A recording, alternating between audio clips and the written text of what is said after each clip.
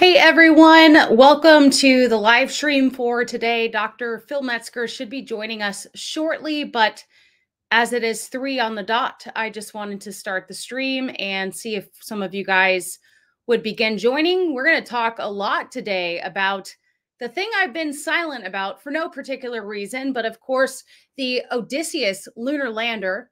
We're also going to talk about Starship, as it seems that potentially on Pi Day, March 14th, we could see the third launch. Sometime this March, I think it's going to happen.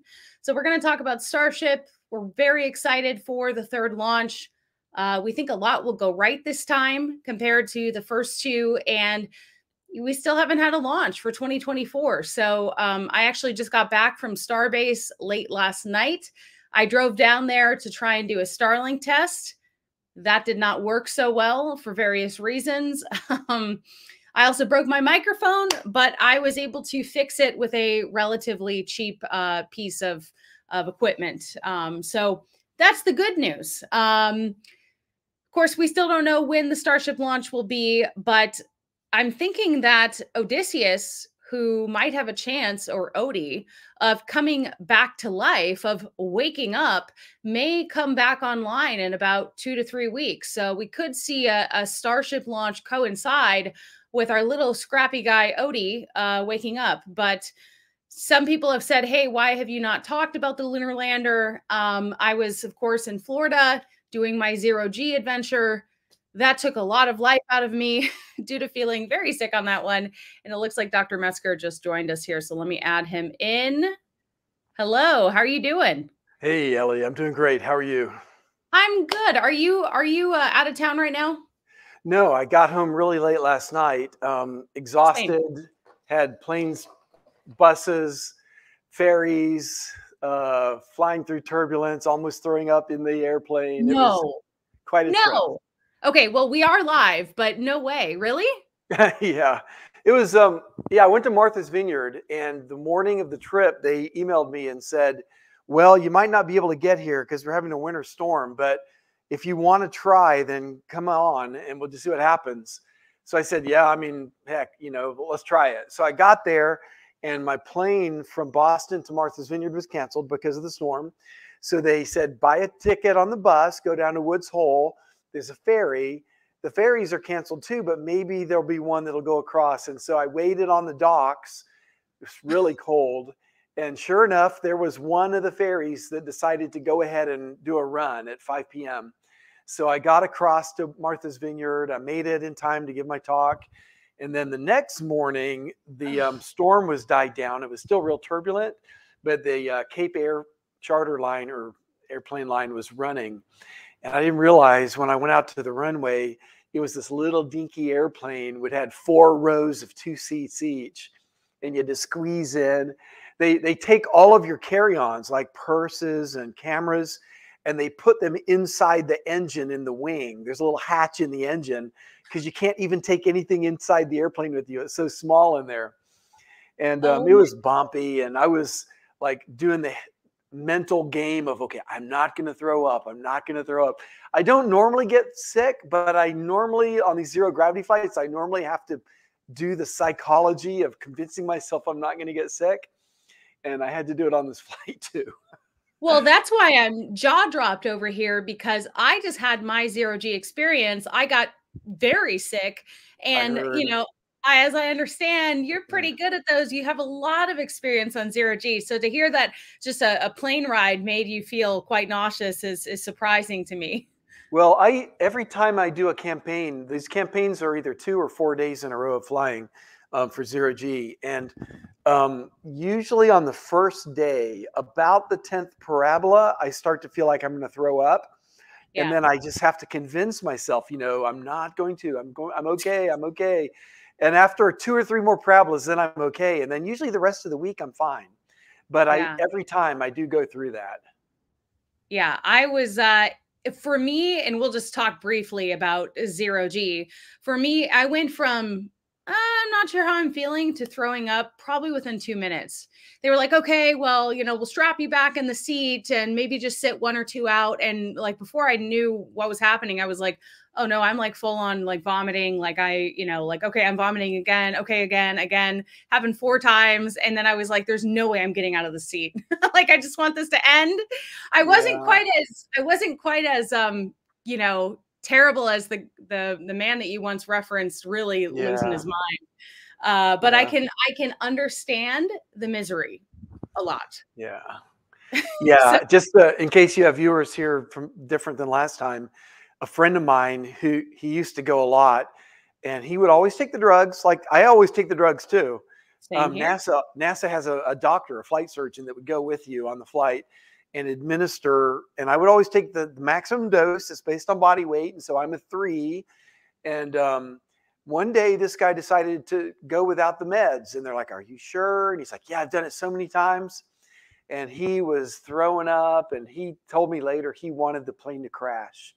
He really wanted everybody to die just to make the pain stop. It was so bad. Well, you were saying he was kind of screaming sort of maybe not so nice things, right?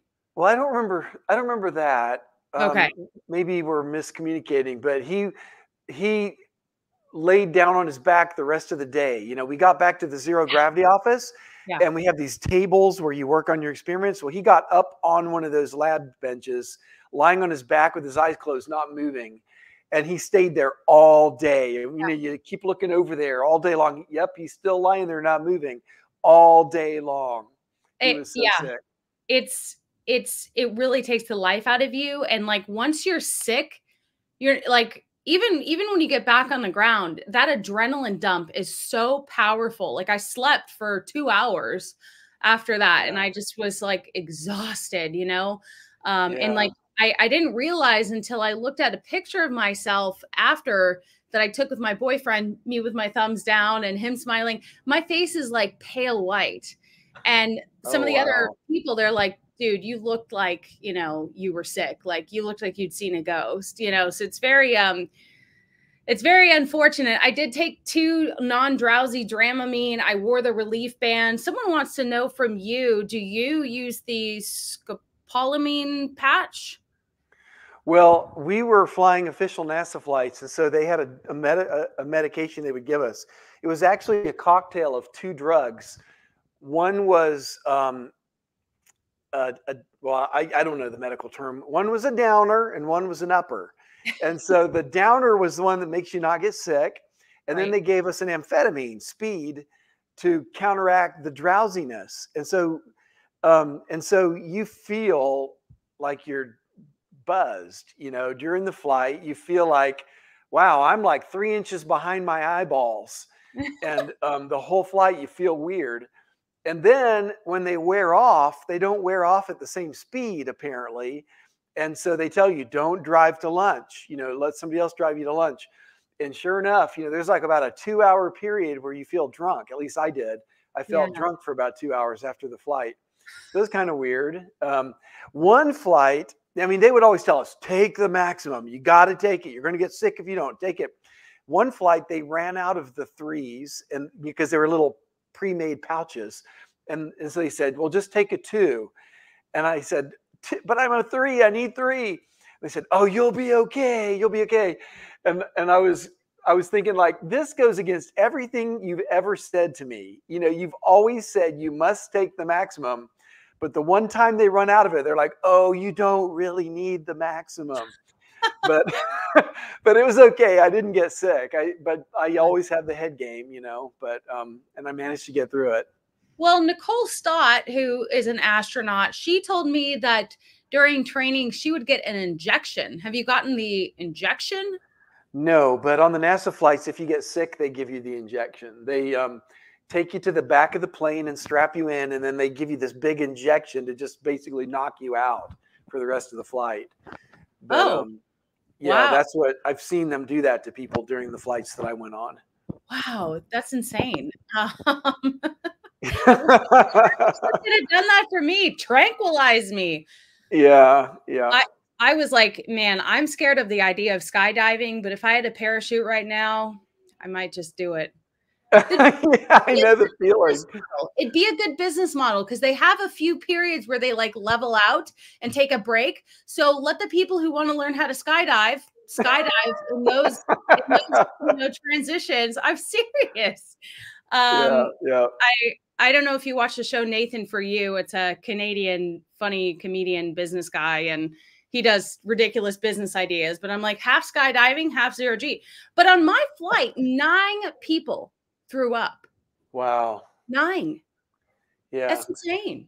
That's Well, it's something. It's like your body trying to protect yourself because you feel like you're going up and down. It's Let me say how to say it. I've been told it's not the low gravity that gets you sick, it's the high gravity. yes. Because between every low gravity, then they pull out. Yeah. And Oh, during that high G pull out, you're actually curving, yeah, It's like you're right. on a merry-go-round going around a curve. And if you turn your head, you get this Coriolis force. So you're curving in this way, you turn your head this way, it makes it feel like you're turning your head this way because Yes. it's the cross product of the two vectors. And so you turn your head this way, but you feel like you turned it this way, and your brain says, whoa, that wasn't right. What I felt was a different feeling than what my head actually did. I must be poisoned. I got to get the poison out. And so it makes you throw up to get the poison out. That's what I've been It's told is what's going on there. so I'm actually gonna let's see if this will work here. So this is the flight path that we took.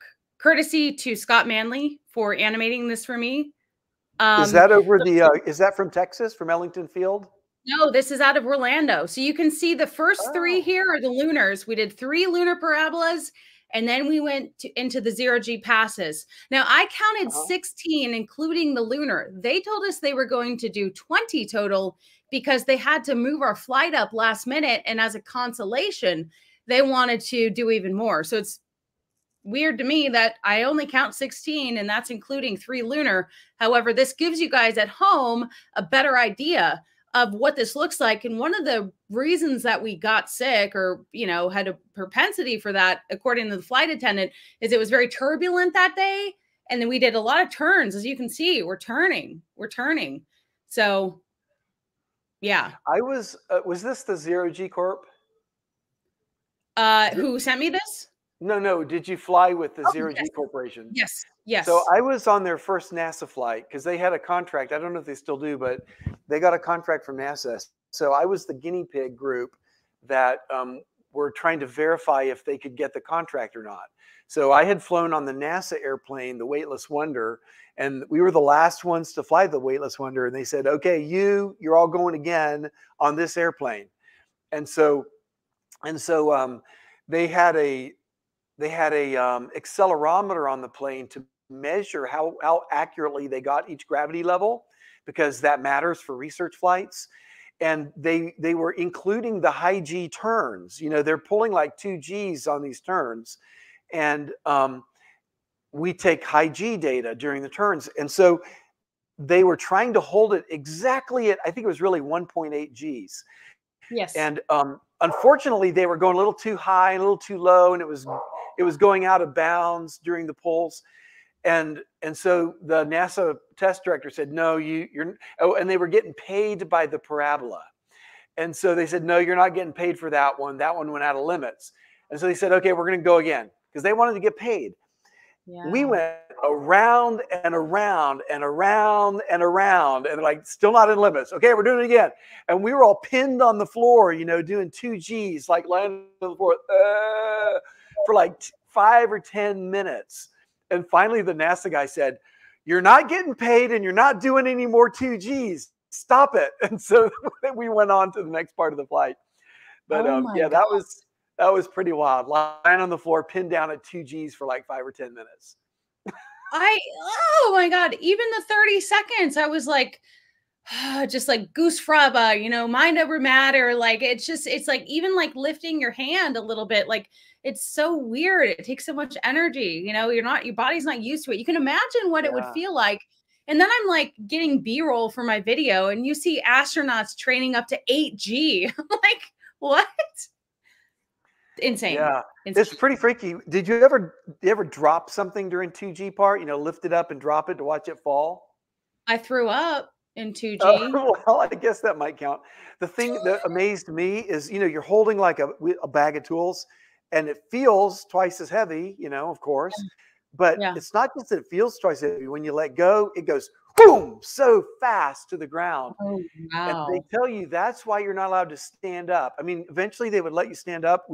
I would stand up to try to play like I was cool, you know, during the later flights. So, but at first they tell you you must lie down. And the reason why is because if you fall and you start to put your hands out to catch yourself, you will not get your hands out fast enough.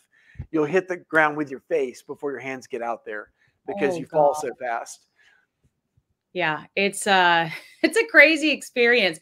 Ross is saying be grateful you did only 16 parabolas. And yes, but what about the people who paid for, you know, I guess they didn't pay for 20, they paid for 15, but you know, it's tough because you're sick, but everyone else, you know, they have a right to enjoy it. They paid a lot of money to be there. So it's like a weird sort of, you know, not everyone's going to be happy, but I primarily reached out to you, not about zero G. I haven't talked about the lunar lander yet Mhm. of Odysseus and Intuitive Machines. Partially because you know I just don't want to embarrass someone for breaking their leg. I've broken my leg and I know what it's like. I'm kidding, but really, I've been busy, and so it's time to talk about it. And so Yeah. you know, I don't know how much you're following it. We are Mhm. hoping that Odie wakes up in a couple weeks. Mhm. There's a possibility. You know, obviously, a lot of the kind of mainstream Americans are wondering, was this a success? Was it not? So let's break it down. Yeah, so I've been thinking about it a lot, following it, and I've had so many interviews with newspapers and radio and TV over the last week because of the mission. Because, you know, I tweeted about some things on X, Twitter X, and a lot of people in the media thought it was interesting. So I got so many calls. But yeah, a lot of these reporters are asking the question, was it a success or not? It's like you want to boil it down to it was a success or it was a failure. Which is it?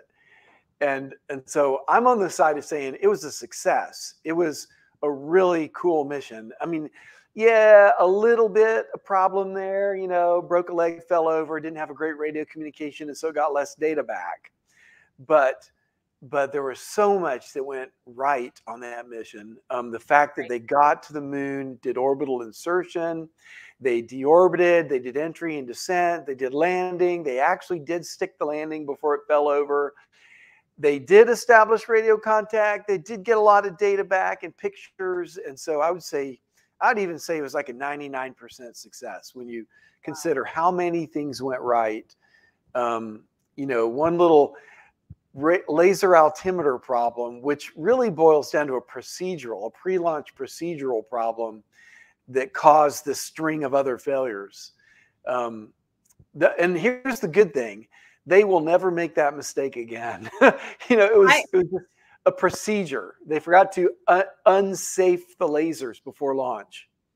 I was reading about that, and not only did they just randomly kind of check that early, which if they hadn't, then they would have had you know minutes to probably not figure it out.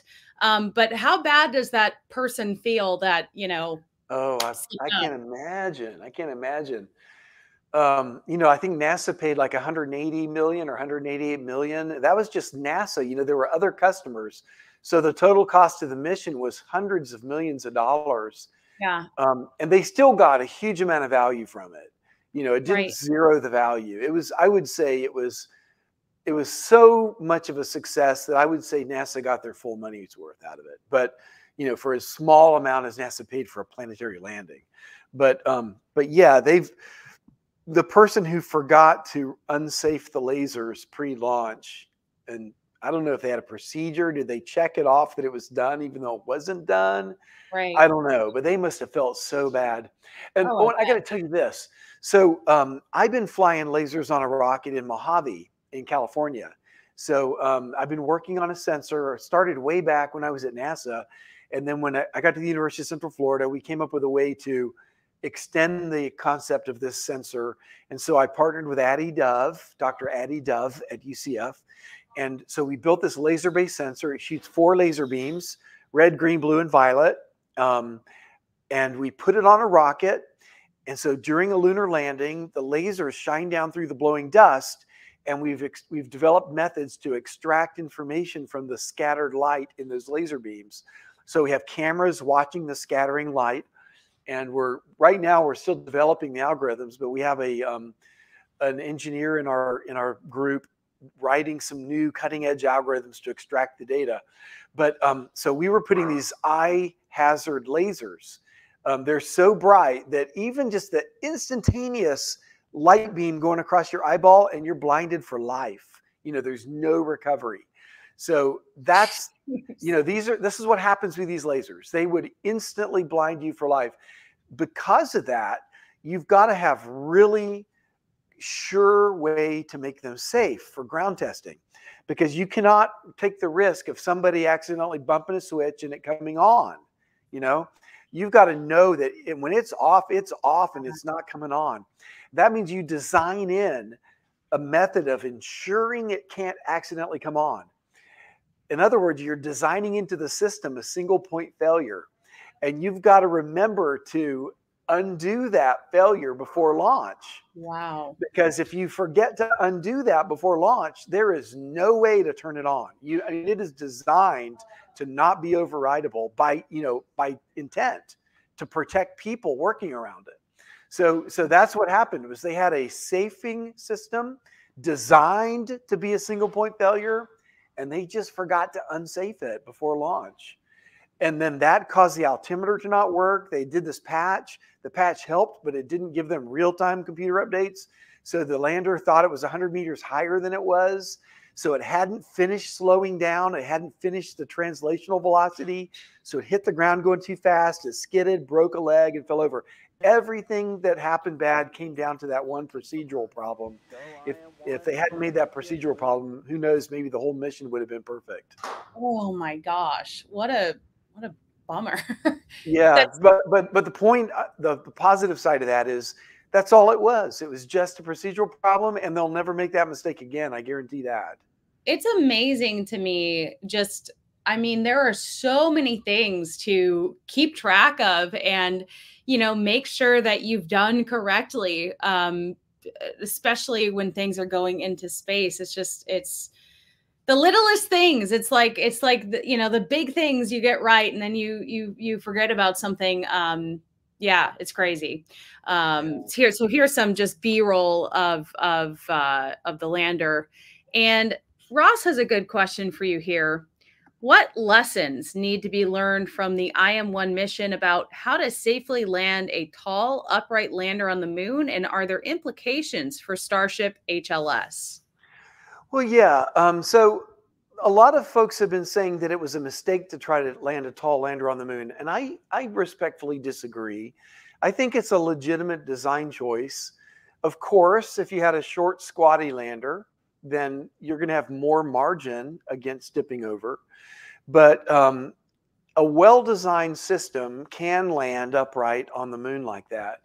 And so if you're willing to design all your systems to function with less margin, you can do that. So if you've got legitimate reasons why you need to give up some of that margin, then it is a legitimate design decision.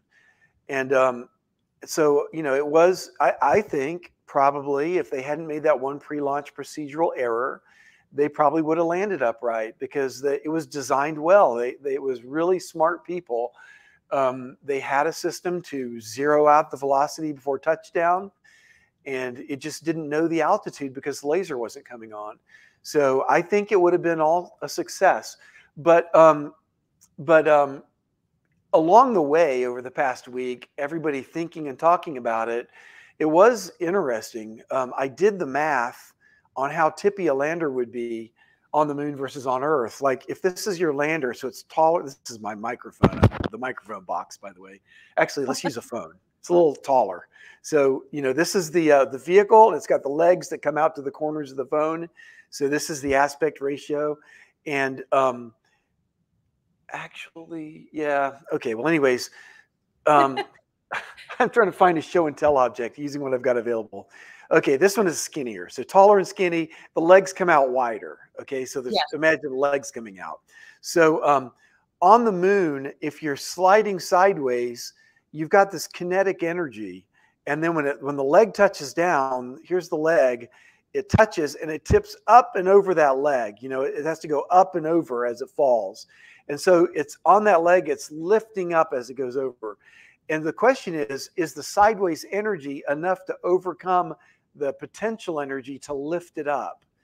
But the thing is, the sideways energy doesn't depend on gravity, but the energy to lift, to tip it, does depend on gravity.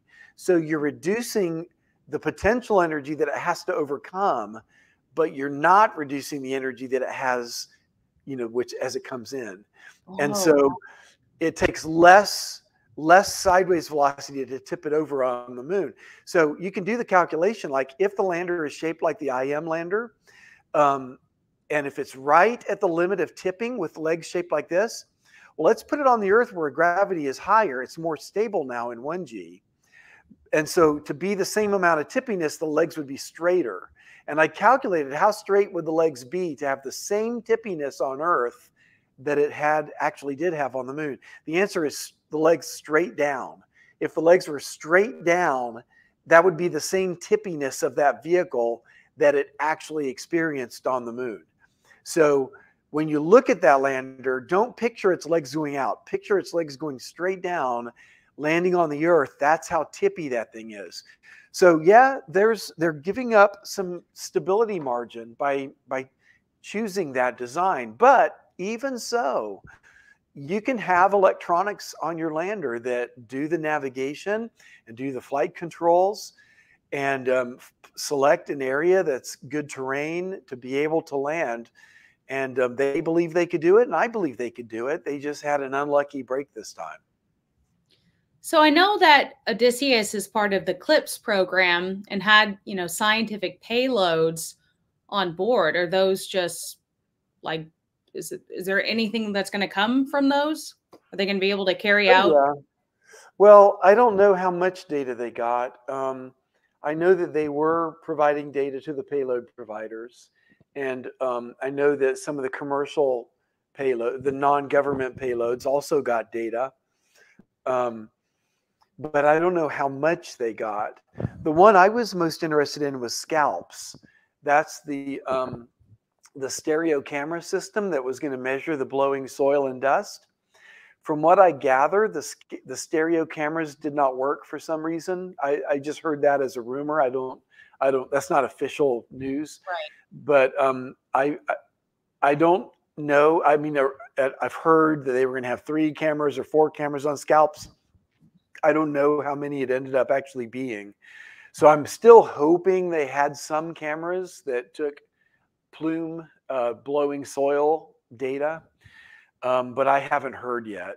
However, I did look at just the regular spacecraft images of the plume blowing the soil during descent, and you can see a lot of interesting physics in those pictures. So I mean, if you've got those pictures to put up, I could talk through some of the cool physics that you can see in them. Are you able to share your screen if you look at the present option on your end? Well, I don't have the pictures ready to share. Oh, okay. Let me try to get them up. What should I look up? Intuitive machine landing pictures. Gotcha. There were only a few that were released, but the ones that show the blowing rocks. Let's see here. Here, I'm just gonna pull. And boy, I'm really tired from travel. I'm looking at myself on camera and I go, wow, I really look tired, but I am tired. I appreciate you not canceling. I totally understand. Yeah, I only got an hour of sleep before the trip, and then I only got a few hours of sleep last night. Oh, well, that's just not good for you. I know, but you know, in the space program in NASA, we used to have to work crazy hours all the time because I was working on the shuttle and then the space station. And we used to say that you have to be space hardened to work on the space program because, you know, electronics are space hardened. They're made to withstand the radiation of space. But we used to say the employees had to be space hardened as well. So that's just the way it is in the space world. You work crazy hours. Yeah. You do what you have to do. So yeah, I think the one right in the middle there probably, or the one on the middle right, or Not this Any one? of those that show, actually the big one on the top right, the big one up there. Wait, I hold don't on. know which one you're Oh, pointing at, but sorry. We're not on the same. yeah, Wait. where your mouse just went over it, the top right where you see the legs and the blowing dust. Hold on. This is so complicated to do all of it. I have to go to a different tab. That's why. Okay. All right. Is that it? There you go. Yeah, so Yeah. you can see some really cool physics in that. Of course, you can see the dark rocks that are blowing, and that's interesting because if we can get an estimate of how fast the soil is blowing, then we also get an estimate of how many rocks are in the soil. Because if it removed 1 centimeter of soil and you've got that many rocks, that gives us a calibration of rocks per centimeter of depth, over that area. And so it tells us a little bit about the geology. Oh, there's a dinosaur. Oh no, not the. Okay. Okay, speaking of geology, we got dinosaur fossils on the moon. But then, in addition to the rocks, you can see the generally grayish, bright gray cloud, and you can see little hints of darker areas underneath it. Those are craters. You see, like the circular crater that's on the lower left side with a rock over the Yeah. crater. Yeah. Yeah, so that's a crater. Now, you can see that it's a little bit darker, but not super dark. Well, if we get a picture back after the dust stops blowing, then you'll get a contrast of how bright it is outside versus inside the crater, right? And so you'll know how bright it is in the crater and outside the crater, both with and without dust. And with those 4 data points, you can actually calculate how much dust is in front of that crater. And so if you know how much dust is there, and we know how fast the rocket was blowing, then we can calculate how much dust should be over the crater as a function of this parameter. There's one parameter in the physics that we don't know yet.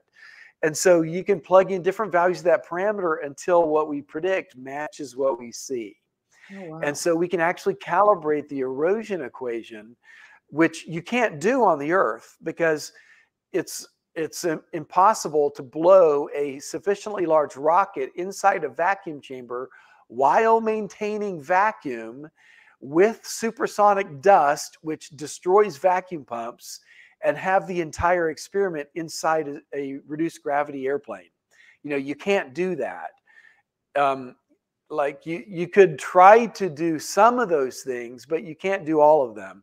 And then you especially can't do it with real lunar soil, lunar dust that's got the actual geology of the moon.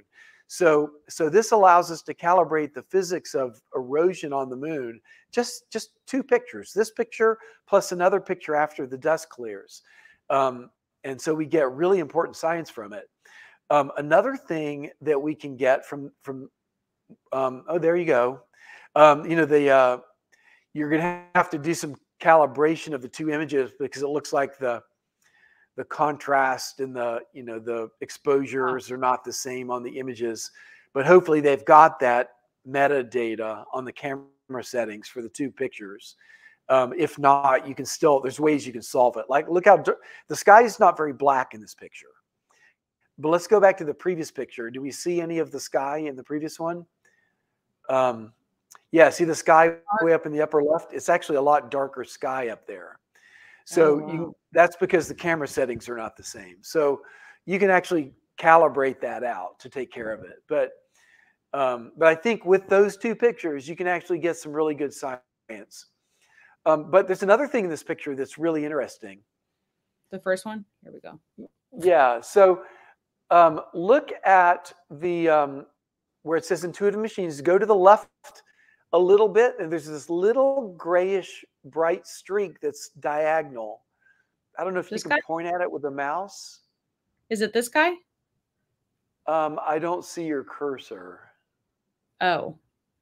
Well, anyways, there's some gray streaks that they point back towards the footpad of the lander. I see actually like a real short one, and then I see 2 long ones.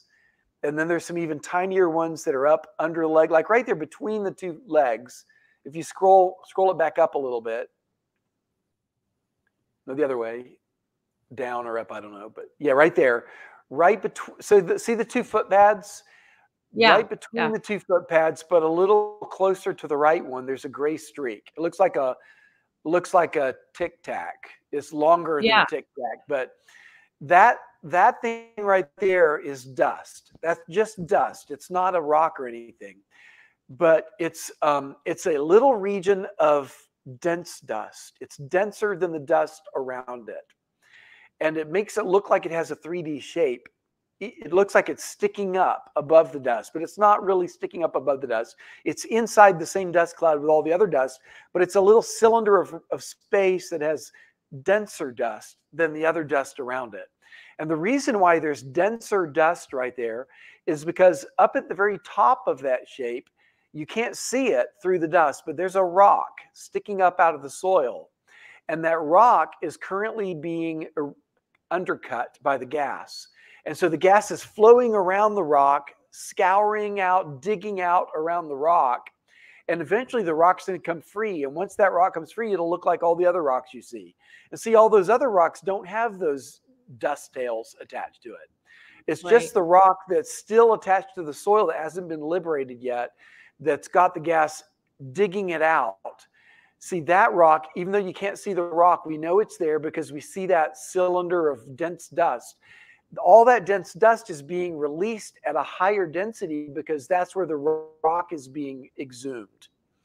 And so whenever you see that happening, you can tell 2 things. First of all, you know about the width of the rock because the width of the rock is equal to the width of that dust tail. And you also can tell how long the rock has been getting undercut because the length of the dust tail.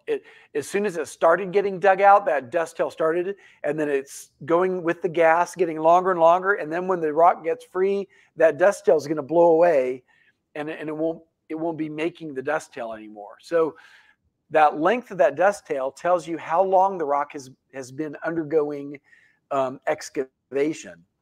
And so you see some of these tails are longer than others. But you can count them and look at how long they are and get statistics on how often rocks get dug out. And so that gives us information. If you assume the rocks are roughly round, which is an approximation, but it's not a horrible approximation. If you assume they're approximately round, then the width of it is equal to the thickness of it. And so the length of the dust tail until the rock gets released tells you how long the soil took to get lowered to that depth. It's digging out the rock, and now it's dug out to that depth and the rock gets loose. And so it stops making the dust tail. So those dust tails tell us a lot about how the soil is being eroded, how fast it's being eroded, and how many rocks of different sizes are in the soil right there. So even from a picture like this, you can actually get a lot of really cool physics. Wow, that's incredible. From just a picture, you're seeing a lot more than I am. The picture's worth maybe 10,000 words for you. Well, I've spent like 25 years staring at these pictures trying to figure it out. Michael, thank you for this super chat. I'm not exactly sure. Ellie and Dr. M, IM suspects, so Intuitive Machines suspects Odysseus landed in an up incline or a rock, so that is still above horizontal. Do you know? Maybe a little bit is lost. Yeah, I haven't sorted that through. I've been reading what Scott Manley says. It looks like he's been paying very close attention to it and sorting it all out. But the little bit that I've read, it looks to me like the lander is at like a 30-degree angle. Yes. I'm guessing 30-degree from horizontal, although some people have said 30 degrees from vertical. I don't know. But yeah, it either landed on a slope or it landed with his head on a rock. So it didn't go all the way down, apparently. Maybe that has helped them to get some of the communication link, so they could get some of the data back. Maybe it helped a little bit. So as I understand, in 3 weeks, Odie could get enough solar power generated to come back to life, correct? Yeah. So when I was at NASA 20 years ago, no spacecraft had ever survived the lunar night. and without heating. You know, we put payloads on the moon during Apollo, and they had nuclear power on, you know, nuclear decay to provide power, but nobody ever knew if you could let a spacecraft that was solar powered go to sleep in the super cold lunar night, which is really cold. You know, when you're in the desert and the sun goes down, it gets really cold because the dry air doesn't hold the heat in very well. But when there's no air, it's even worse. You know, it's like way worse than a desert because all the heat goes out and it gets super cold on the moon. And so we back in NASA, back in those days, we used to think that it was impossible. Nothing would survive the lunar night. And we were always talking about what can we do to solve this problem? Well, finally, the Chinese lander, like Chang'e 3, had a little rover, the U-2 rover. And if I recall, it woke up after the first lunar night. Now, I've heard conflicting stories about how functional it was. Did everything wake up? Was everything still functional? I don't know. But when it woke up again, everybody was thinking, wow, that's pretty amazing. We didn't know that could happen. And then the Japanese Slim lander that's on the moon right now, it just woke up again. So we've seen at least 2 cases of vehicles that are able to get more sunlight after the lunar night and come back alive. So yeah, Odysseus might do this as well. That'd be really cool if it does. Yeah. Mark wants to know, why did they go with 6 legs instead of 3 like Surveyor? Yeah, I don't know the design decisions. I really don't know. Maybe it was mechanical loading. You know, it had to carry a certain amount of weight, not only on the moon, but also during launch. And, you know, had to carry the payloads and the propellant. So maybe it was a structural analysis. Um, maybe maybe it was because to fit the payload fairing in the rocket, they couldn't have longer legs, so that was as long as they could make them, and so maybe they weren't able to get as long, you know, of an angle as they wanted, and so to make up for that, they just had to go with more legs to bear the load. That's what I would guess. But there's another thing: a 6-legged or a 4 or 5, you know, it's more stable than just a 3-legged. I mean, if you have 3 legs, then if you just add more legs between them, it just makes it harder for the vehicle to tip over.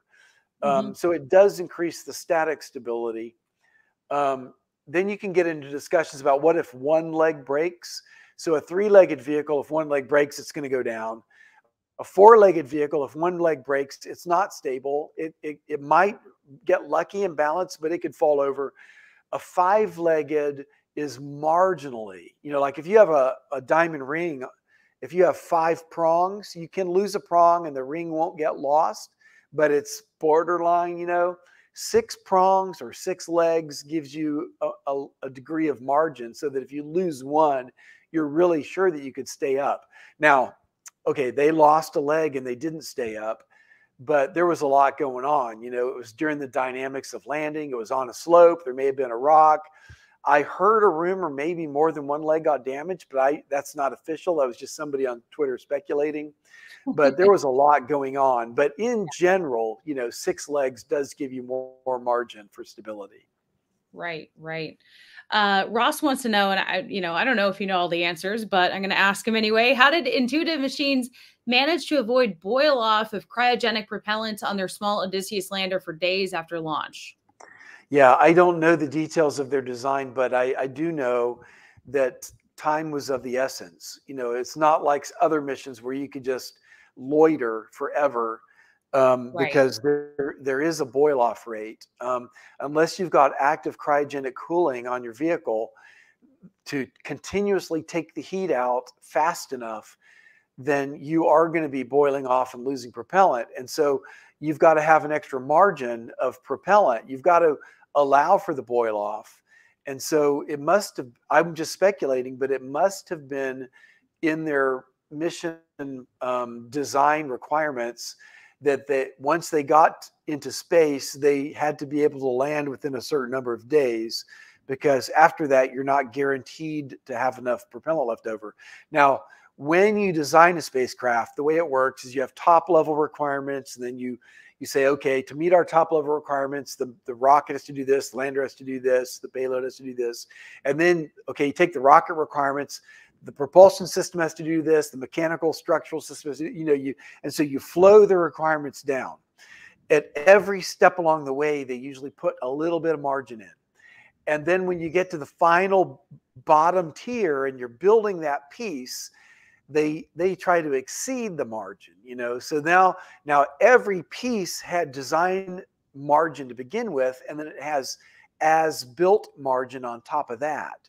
And so when you flow it all back up, yeah, we met it. By the time you get back to the top, you usually have quite a bit of margin built in. And so, so even though they may have said we only have 2 days or we only have 3 days, oftentimes you can actually squeeze out an extra day or two, because of all the margin that ended up. So, so I don't know any of the details at all, but I would assume that they were tracking it, they were finding out how well it performed in real time. We designed it, we expect it to be this good, might have actually been better. So maybe they weren't boiling off as fast as they thought, but they were probably working in real time, making the decisions. I can't give a specific answer. It comes down to insulation. And by the way, let me say, methane and oxygen are not the worst. They're actually pretty good to deal with in space. They do boil off. Oxygen has to be kept pretty darn cold, but the bad one is hydrogen. And so if you're not dealing with hydrogen, it's a lot easier, to provide insulation to keep the cryogens from boiling off too fast. Well, I did title this Dr. Metzger and Ellie in Space Discuss Starship, so I suppose we shall. Okay.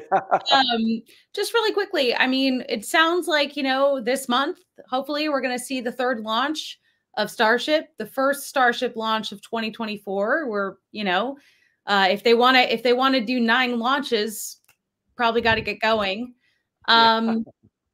We know that their mishap investigation recently concluded. Instead of 63 corrective actions like we had after the first one, they had 17. So that's progress. Wow. All right. Yeah. What are your predictions? Do you think it could actually be 2 weeks away? Yeah, I'm sorry, I haven't been keeping track of their flight prep, so I don't really have an opinion on that. By the way, I have to sneeze. I'm sorry. I'm going to mute you're good. for a second.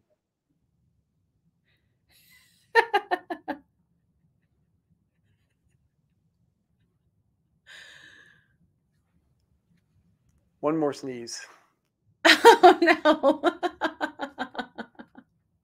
Okay, that one didn't happen. We scrubbed the second sneeze. Hey, you did a good job of hiding it. Oh God. Yeah, I just went down to Starbase. And I actually thought about you because I went to my favorite hibachi place down there, and some locals struck up a conversation with me. And, one of the husband or whatever said, oh yeah, after that first launch, there was just dust for days, and, just covered everything, and it was all Starship's fault. And you've kind of told me maybe that's not the case based on like collecting the samples. Well, yeah, I mean, there was sand that fell from the sky in Port Isabel. So 4 different people sent samples to us, and we analyzed the samples. There were two questions about human health, and then 1 question about what the heck happened, so that we can figure out how to prevent it. The human health questions was, what is it made out of? Is it asbestos or something hazardous? Right. And the second human health question was, how big are the particles? Because if they're small, like 10 microns or finer, then they could be a respiration hazard. And what we found out is they were just normal beach sand. it was literally the sand that was under the launch pad that landed on Port Isabel. So Wow. when it blew apart the launch pad, the concrete did not get broken into fine enough pieces to go that far. So none of the concrete went to Port Isabel. The only thing that went to Port Isabel was sand. And so what that tells us is that the launch pad did not break up into small pieces. It only broke up into big pieces. Okay, and so that's good. So there was no chemical hazard to human health in Port Isabel. The second thing was the size. And they turned out that it was basically just the size of beach sand. They were like 200 to 500 microns, which is the size of a sand grain. They were not 10 microns. Now, we did find some that were as fine as 10 or 5 microns. There was a tiny amount, but that's not a problem because beach sand, you're allowed to have some exposure level to real fine particles. And this was so far below the hazardous limit that's set by OSHA, the Occupational Safety and Health Administration. It's so far below that limit that tiny amount wasn't a problem. But even more importantly is the exposure time was super short. The sand fell from the sky for less than a minute, from what I've been told. And so these OSHA limits are based on exposure for 8 hours a day, every day for a 20 or 30-year career. So 1 minute of exposure once in your life is really nothing. But then, but it's even less exposure than a minute because it's really no exposure happened. The reason why is because the sand was actually contained in water droplets. You could see pictures of the sand falling from the sky on computer screens, and they would make diagonal streaks down the screen like water droplets, leaving the dust specks in a diagonal streak. And people reported that they felt the sand landing on them, and it felt like water. But then when they brushed it, it was dry sand. And when it landed on their shirt, it would make a dark spot like a raindrop. But when they brushed it, it was dry sand. Well, what happened was it actually was water. So that cloud that left the launch pad, that cloud was a cloud of water vapor that actually was the rocket exhaust. The rocket exhaust made a lot of water. And the conditions for rain on that day were not favoring rain.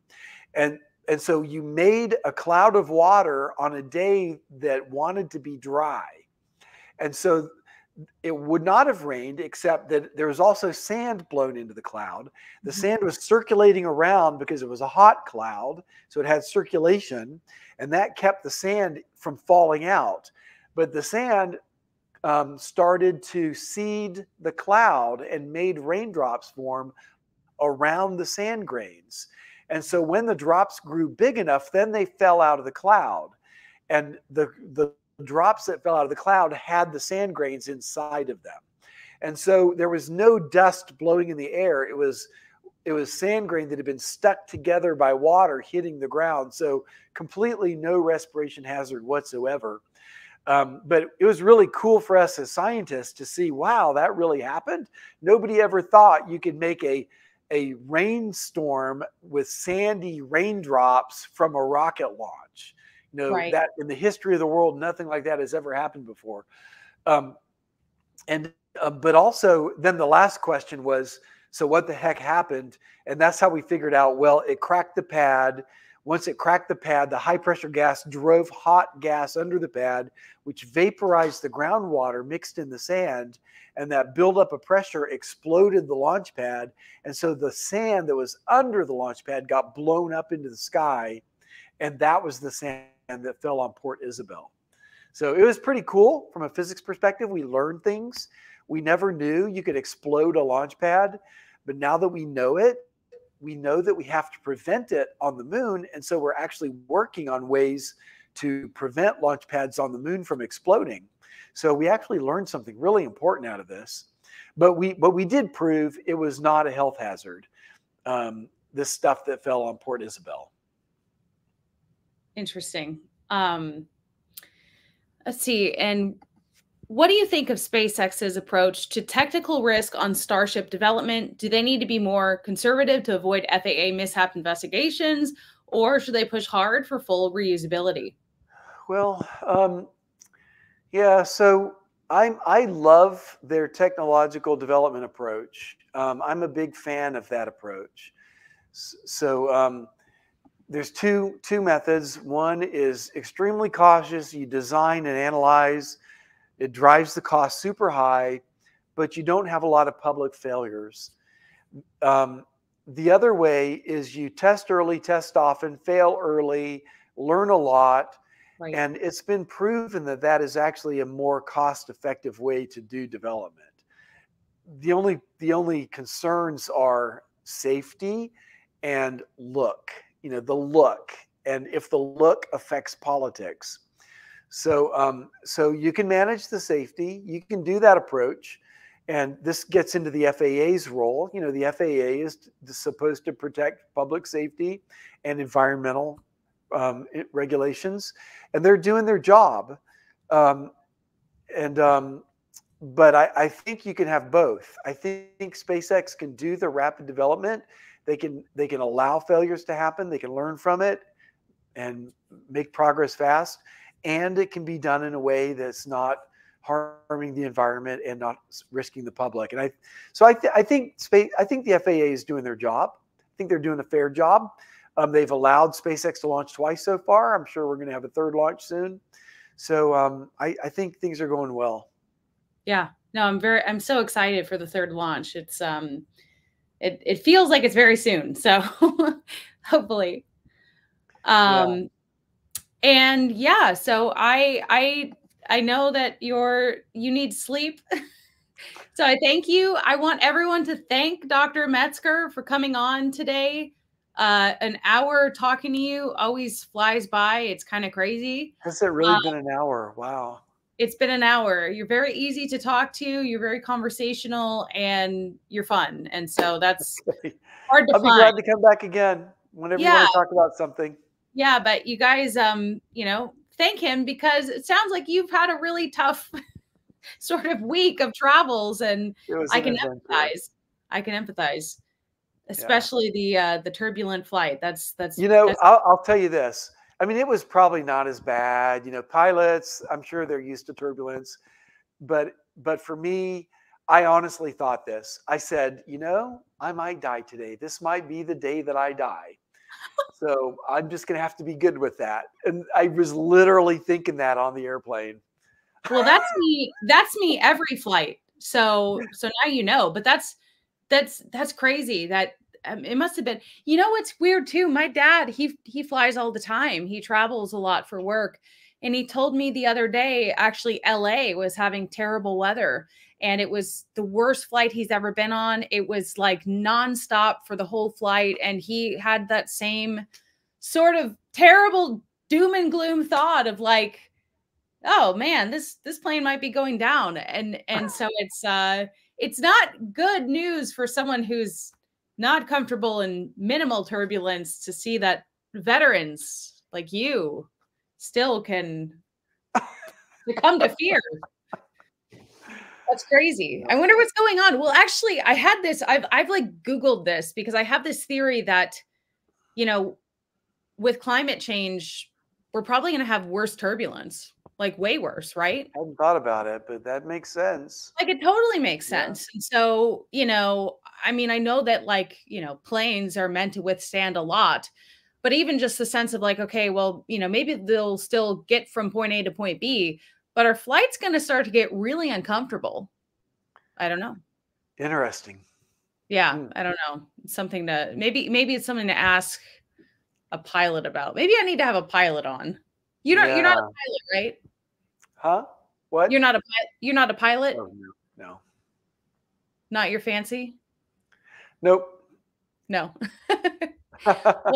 well, we appreciate you and all of your knowledge. Thank you for talking to me, spending time with us. And definitely want to have you on. Maybe I'll reach out after the Starship launch.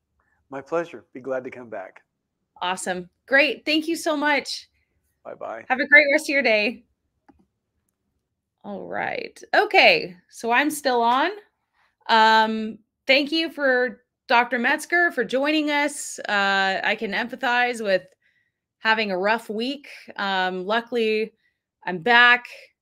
You know, I fixed my microphone, thank goodness. And again, it wasn't the whole microphone that broke, it was a little clip for the receiver that goes into my phone. But luckily, Amazon has next day delivery, and I was able to get that replacement piece, and now should be good to go. It's amazing what not having good sound kind of kills the whole story. I all I need is my iPhone in my DJI mics. It's very simple, but if I don't have both of those things working, it's especially down in South Texas where it's incredibly windy. Uh, it's very hard to get good sound. So thank you guys. I'm glad that you liked the live stream. I'm glad you liked the Starbase coverage. I did what I could. I did some cartwheels at the end of my Starbase visit because I was just so frustrated. And thank you for Nicholas, some amazing info. Now even happier that I found my little chunk of Starbase launchpad. Yes, I have two big chunks that are actually in my garage that I helped with the cleanup, but I did take them home, and they're pretty crazy. They're one of them.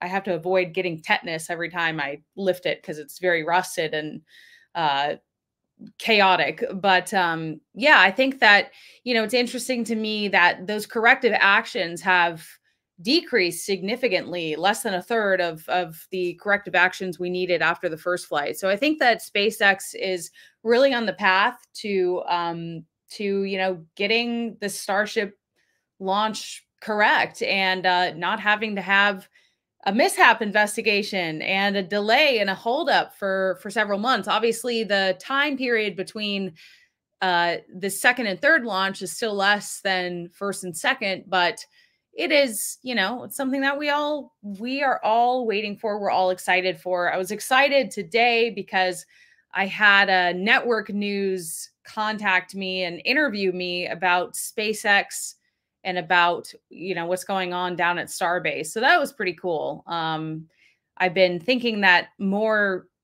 people should reach out to me. Not that I'm a crazy expert, but I think I have been in this niche long enough now to be able to talk about it and really get the main message across that what's happening right now is totally exciting. And I was saying this in my interview today.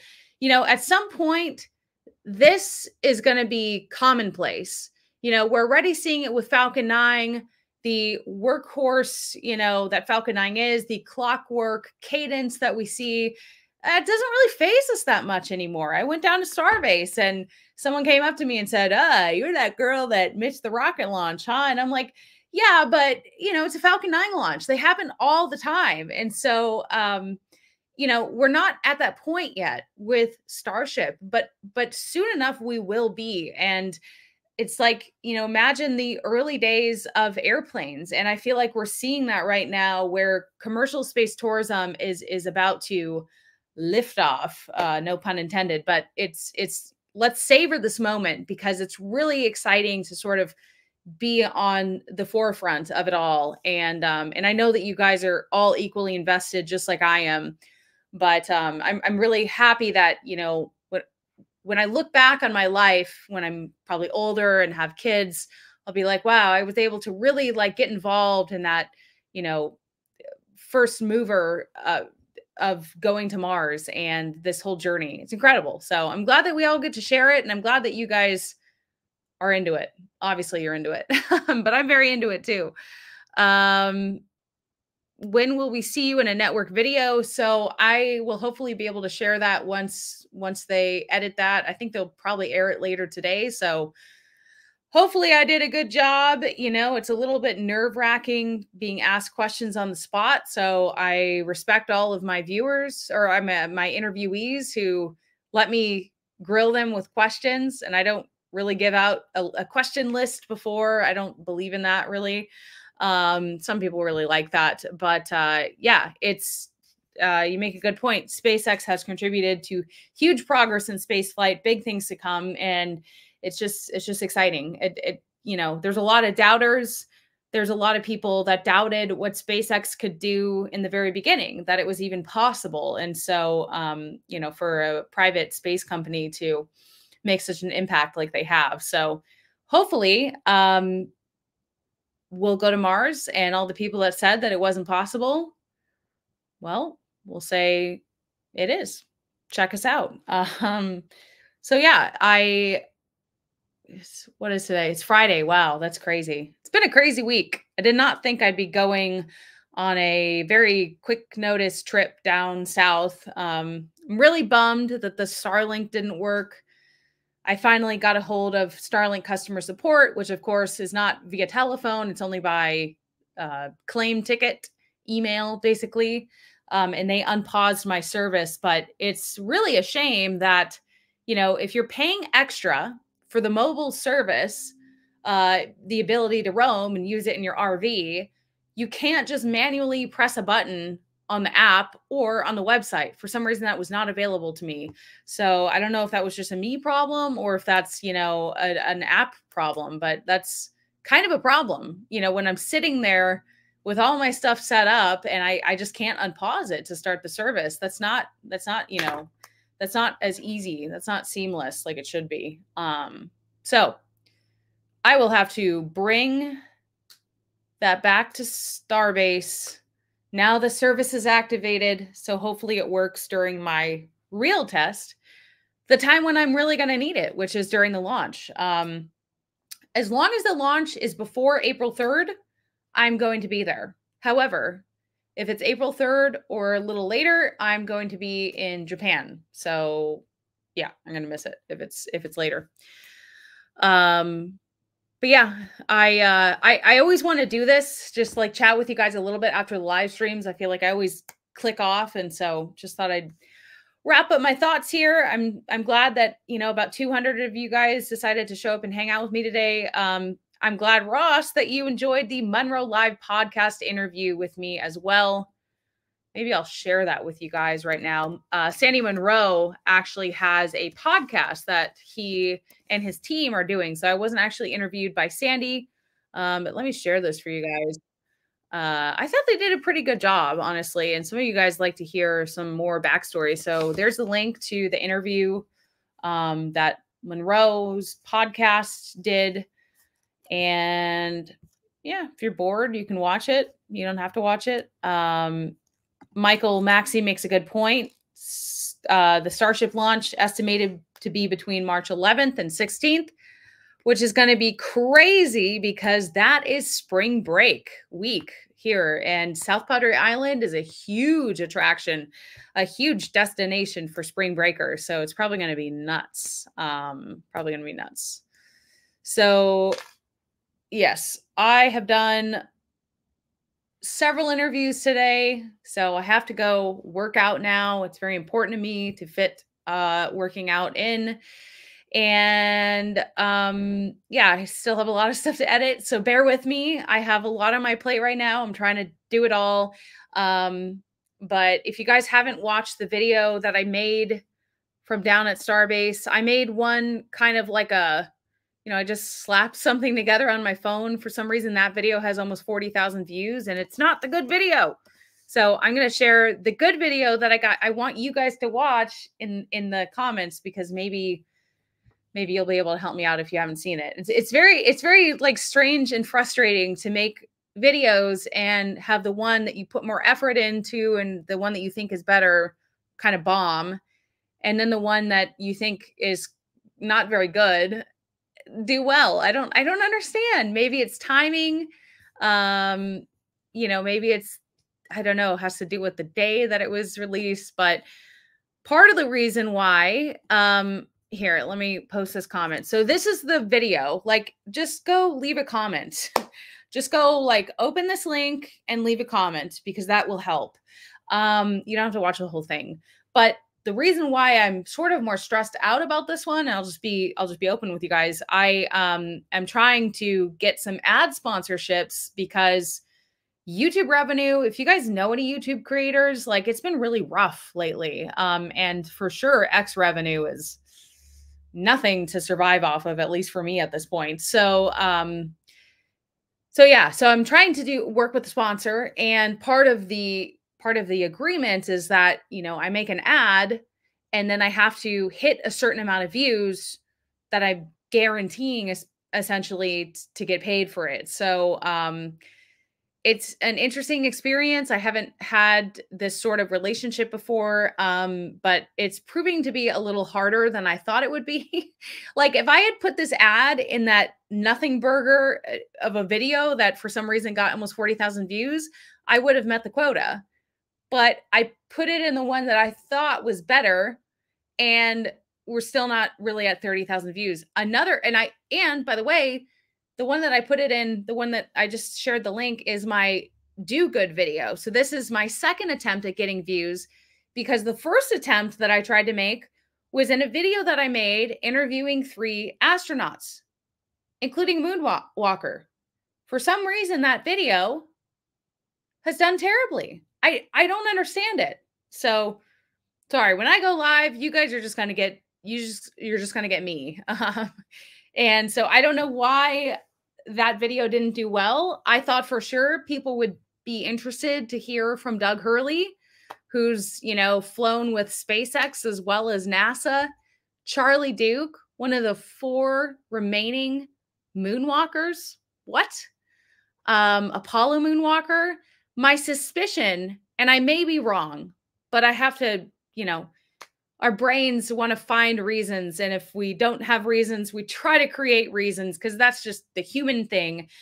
My suspicion is that there's a lot of moon deniers, a lot of moon landing deniers, a lot of flat earthers. And so having this video where I'm interviewing a moonwalker, I think a lot of people are just like deniers and don't believe it. And so I have had a lot of negative commentary about it. Oh, the moon landing was fake. LOL. Ha ha ha. Why are you interviewing someone who's a fraud? Which is like, what? Like, oh my gosh, you guys. And then I'm wondering, and I haven't looked yet at the, let me try and see if I can find this ratio here. But the video might have been downvoted, and I suspect that because, it's about a moonwalker as well. Let's see. Okay, so it wasn't downloaded tremendously at all. Downvoted. It has 99.8%, likes versus dislikes. So that's actually pretty good. So my suspicion is wrong. I thought a bunch of like the moon conspiracy theorists just banded together and like downvoted the shit out of it. That doesn't appear to have happened, actually. It's interesting. Yeah, looking at my like ratio, I don't usually look at this.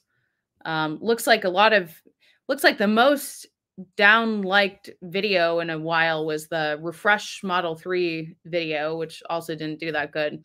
It's very hard, guys. I'm just being transparent with you. It's like, I'll make certain videos that I don't think are going to do that well. They do well. I make other ones that I think will be exactly what you guys are looking for, and they don't do well. And it's hard to find, the rhyme, the reason, the pattern. So yeah, Tank Watcher Vince said the astronaut video was super. Yeah, there was corruption involved. There might have been. My dad called me, and he doesn't he doesn't always watch my YouTube stuff. And he was like, that was your best video yet. I can't believe, hearing from those 3 astronauts. And I'm like, well, I'm glad you liked it, because not a lot of other people did. Ross, thank you for the super chat. I'm glad that you appreciate my coverage. I'm really trying. And so for those of you that watch and support, it really does mean a lot. It's been, an interesting journey for sure. And I feel like I'm hopefully getting better at it. So I hope that shows. Thank you, Michael, for reposting my zero-G interviews. I told you that I was going to do the in-depth, review of my experience, which was not that great, to be honest. And I haven't done that yet because I'm waiting on the GoPro footage. So I still don't have the GoPro footage that was promised to me from zero-G, although they say, give them 5 to 7 business days. So I'm still waiting, but this isn't the last of it you're going to hear. However, I do think you're really going to enjoy my personal thoughts on the experience, especially because I got sick and I feel like no one talks about that. I'm not sure why. But I'm glad that you guys are able to support. And someone says I'm a pro reporter. I'm doing an awesome job. So thank you. That's very kind of you guys. And, it's been, I feel like it's Monday. It's just been a crazy week. It's hard to know what day it is, but yeah, I'm just trying to think if there's anything else. So my plans as far as travel goes is that I plan to not travel unless there's a launch until my trip in Japan, because that's going to be, quite extensive. And I've traveled a lot recently, including I just got back from Florida. Traveling can really exhaust you for sure. Thank you guys. Ross, your insights on the zero G are the most details I've ever heard on the subject. And I think that's true. It surprises me. And I think it's because of course, most of the zero G stuff is actually research related. And so it's actually, people that are doing this as a career. But then you have this little subsection of people that are just kind of rich enough to pay to do it. It's a very expensive experience. The tickets that were, being sold for my flight were actually $15,000 a piece. And that was because we got a private tour of the Johnson Space Center as well. And again, it's not to knock zero G. It's an amazing experience that cannot be replicated. But I guess my point is that it was not perfect for everyone. In fact, it was not that great in the moment for about half of the people that were customers, because they were in the 6th section with me barfing. So I guess, it's, like what Dr. Phil Metzger was saying earlier in the stream, it is really a test of your mental, willpower, your mentality. It's very hard to kind of calm yourself down when you've just thrown up a lot.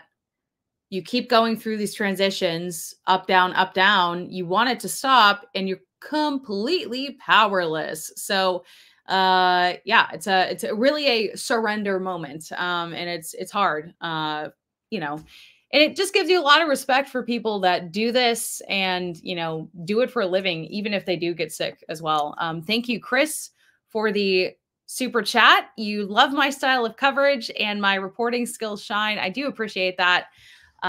It is really fun. And I feel very privileged to be able to step out of the TV news world and cover what I want to cover. And obviously that a lot of that is Starship related things. I was down at the border area yesterday. There were tons of local news correspondents, network news people there reporting on President Biden's visit to the border.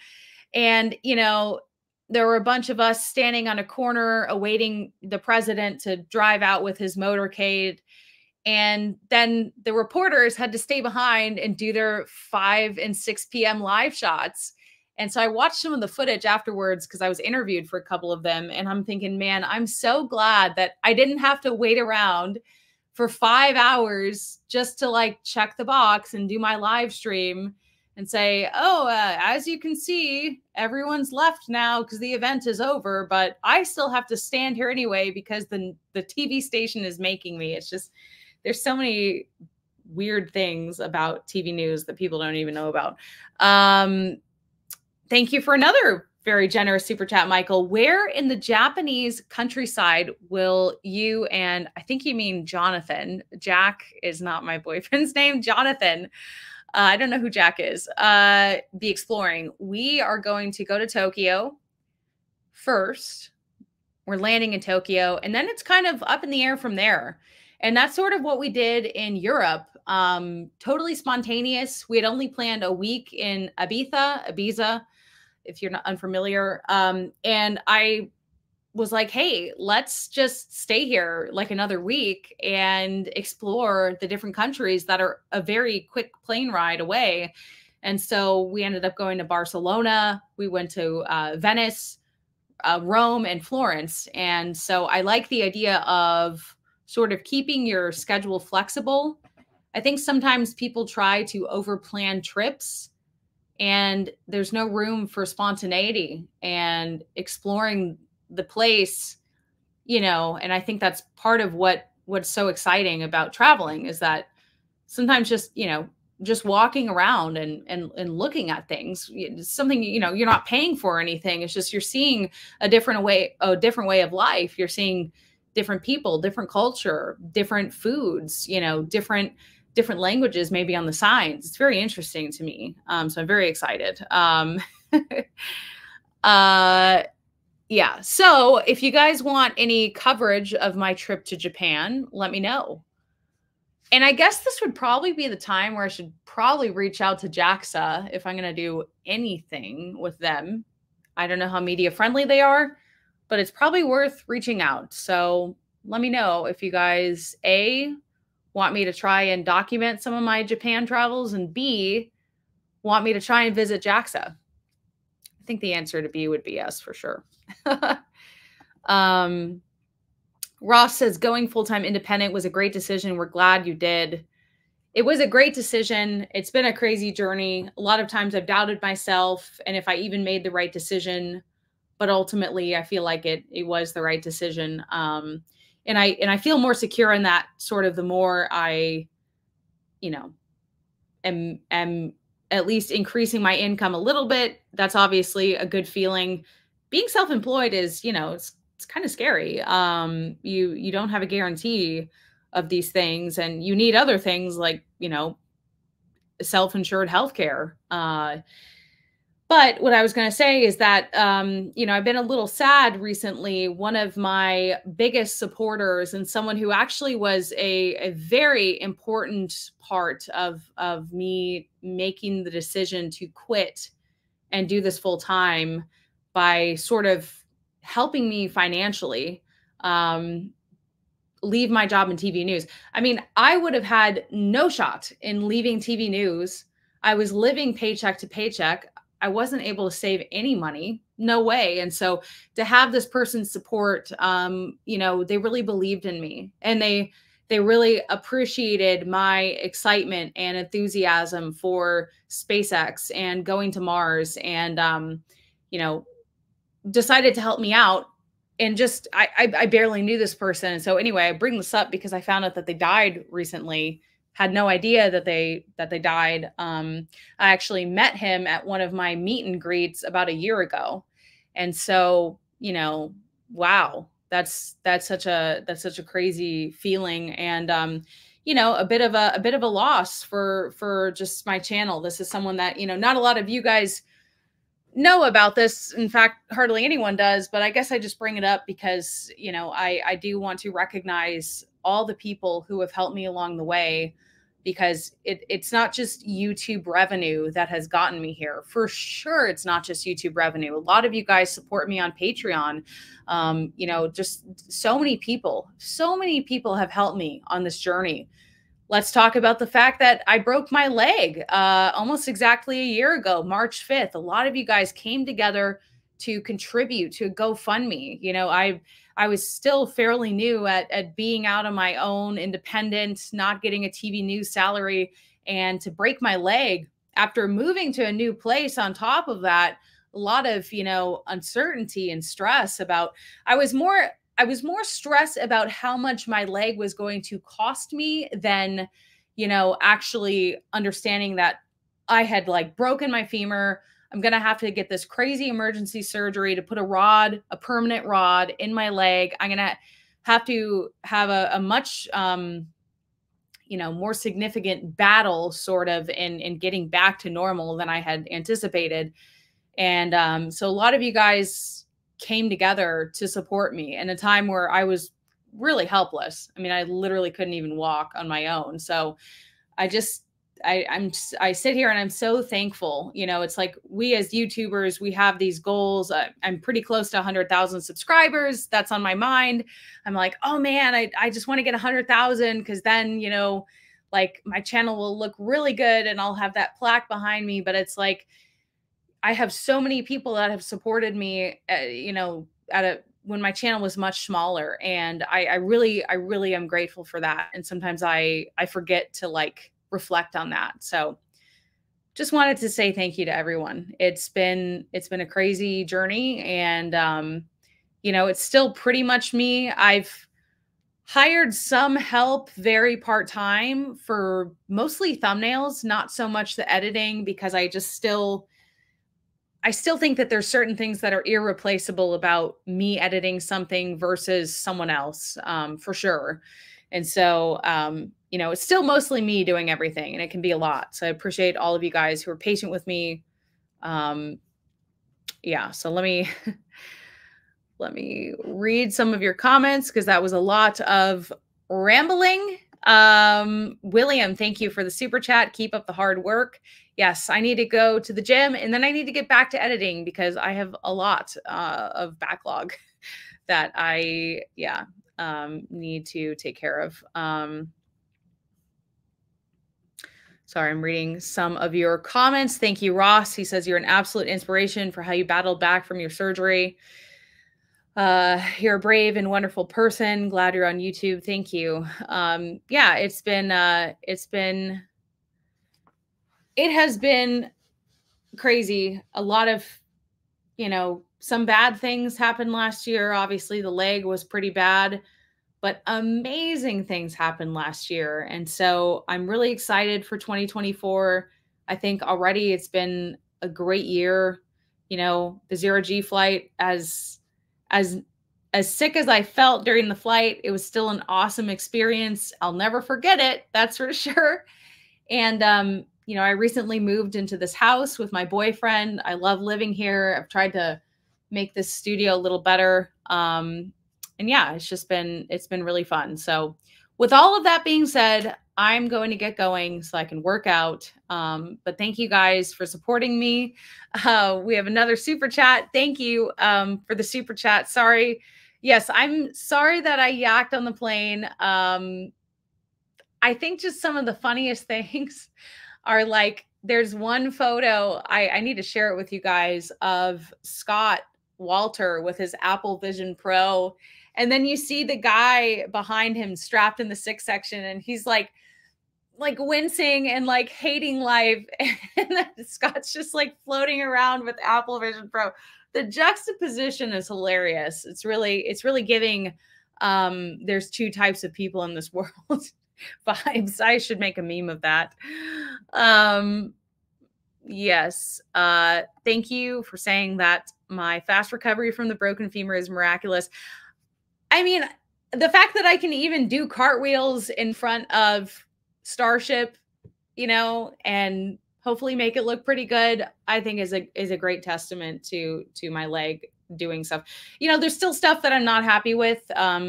Some very rude people have made comments about my appearance, and of course I'd like to be back to normal, but I have to be really grateful for the fact that I can do cartwheels again.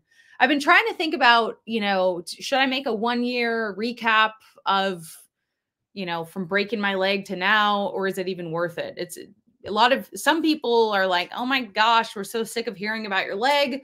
Other people ask about my leg. So I'll leave it to you guys. What do you think? Is that something that you're interested in or not? Clearly it's been something that I reflect on a lot.